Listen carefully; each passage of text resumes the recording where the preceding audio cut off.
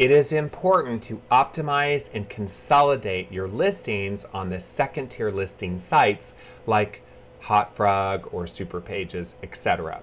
In this video, thus, I am going to explain how to use Yext or MOZ to find your listings across a range of second tier listing sites so that you can then optimize them. Let's get started. As you get started looking at your local SEO, it's incredibly important to realize that you need to have what's called a consistent NAP, name, address, and phone number for your website.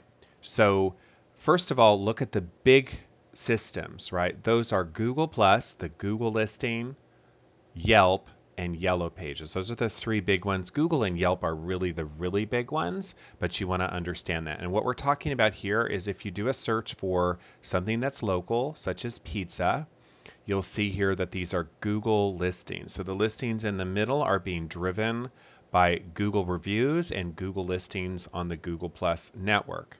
If you do the same type of searches on Bing, so let's do pizza here on Bing, you'll see here, if you drill in a little bit, you'll see that these listings are coming from Yelp. So Yelp drives the Bing listings. Google has its own system, and you'll often see Yelp show as well. So Google Plus and Yelp are the really big ones, and Yelp or Yellow Pages is probably important, especially in, really, to be honest, the red states. I don't know why, but the Yelp is big in New York and Los Angeles and Seattle, and Yellow Pages is bigger in Dallas and Alabama and places like that.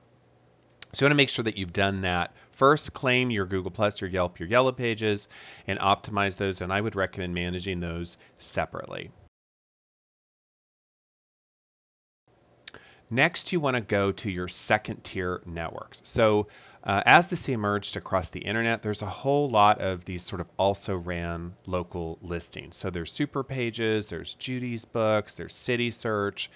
There's a whole bunch of them, literally a couple hundred, and none of them has ever really taken off. Maybe with the exception of Angie's List, which is kind of its own weird animal because it doesn't show up on Google searches. So I would ignore Angie's List entirely for SEO. It doesn't matter. But what you want to do then is claim and optimize those second tier. So I'm going to use the example here of Mecca Coffee Company in Tulsa, Oklahoma, which is my favorite coffee company when I go home to Tulsa. And they're a local business, and they want to show for a search like local coffee companies, Tulsa, Oklahoma. Okay, so if you look at their website, you'll see that they have a consistent name, Mecca Coffee Company. They have a main address. They're on 41st Street in Tulsa, and then they have a phone number. That's their NAP.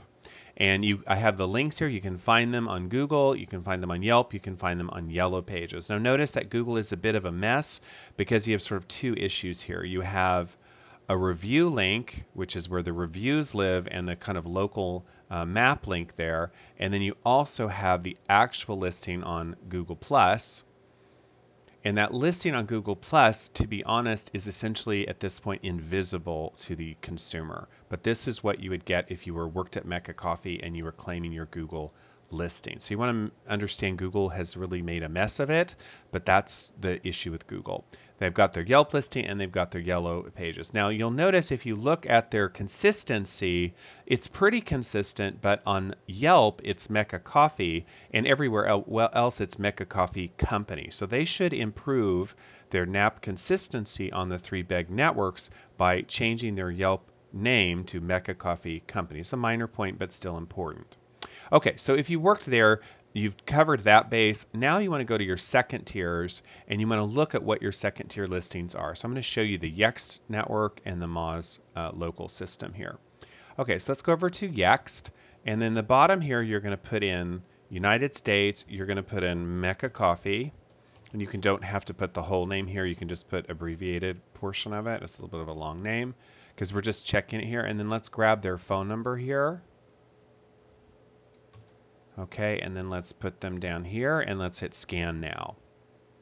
So what Yext does is it has relationships with all of the second tier listings, including Google, and it will you can pay it, and it will make a consistent map across all of the listings. Okay, so notice here, you can go view listing, view listing. So you can take like super pages and you can click view listing. So you enter your information into Yext, and then down here where it says view listing, you can click view listing, right? And it's going to show you the listing on super pages. Now here you have a decision, right? You can either be cheap and do it yourself, and you can follow the instructions here to claim and optimize your listing on super pages, or you can be lazy and you can pay Yext $500 a year, and then Yext will do it for you. So once they have a kind of a platform, okay?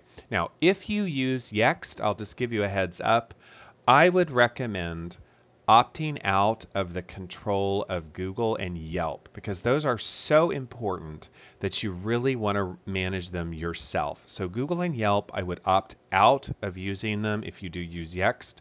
I've had some bad experiences with that where it doesn't quite work the way you want it to, and those are so important you want to micromanage them. It also does not control the Yellow Pages, so you want to do it separately for Yellow Pages if you use the Yext system. And again, you're going to go from yext.com, you're going to put your country, your business name, your phone number, and scan, and it does a wonderful thing. It pulls all the listings, and you can see all your listings, and you can either do it for free by yourself, sweat equity, or you can pay Yext. So that's the Yext system.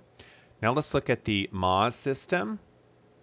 It's just a competitor, so you go to moz.com/local, and you type in Mecca Coffee, and then here we're going to need the zip code. So we're going to take the zip code here, 74105, and 74105, and you're going to hit check my business listing. So you put your business name in, your zip code, it's really simple, check my business listing, and then MOZ is going to pull it. Now MOZ is not quite as user-friendly as Yext is, so it requires that you have already claimed your Google listing, and then once you've done that, click on your name. So you have to have the Google first to use the MOZ system. It doesn't work otherwise. And the input on MOZ is a little bit less user-friendly than on Yext. Okay, once that's come up, then click on Incomplete, and then you'll see here you have a link to update listing. So this is Yellow Pages, this is Bing, this is Factual, whatever that is, this is Hot Frog.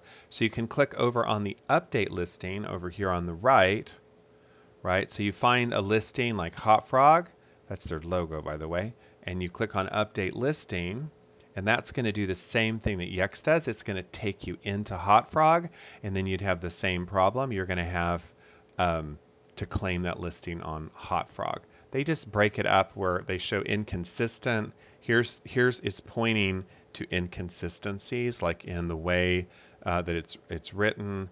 They have different addresses that they used to have in Tulsa. So this is nice because it's a little bit more diagnostic than Yext is, and it's also will complain about some duplications that occur. So you can either use MOZ or Yext. MOZ is about $84 a year.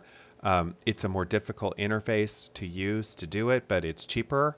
Yext is $500 a year. It's a really easy interface. I'm very much of the opinion that time is money, so I like Yext as my solution. I'm sure if you've listened to enough of my videos, you know by now I'm not a big fan of the MOZ tools. I find them hard to use, but they're probably the industry standard. So either way, use the MOZ tools. They're very good. Use the Yext tools. They're probably a little better, a little bit more expensive.